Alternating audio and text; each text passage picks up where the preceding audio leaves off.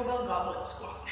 Okay, holding the kettlebell by its horns, you're going to tuck your sacrum, keep it tucked, rotate the hips, bring the torso as far forward as you need to keep your back in line, drive the knees wide, sink your hips, keep your head looking up, butt squeezes, stand yourself up. 1, 2, 3, 4, 5.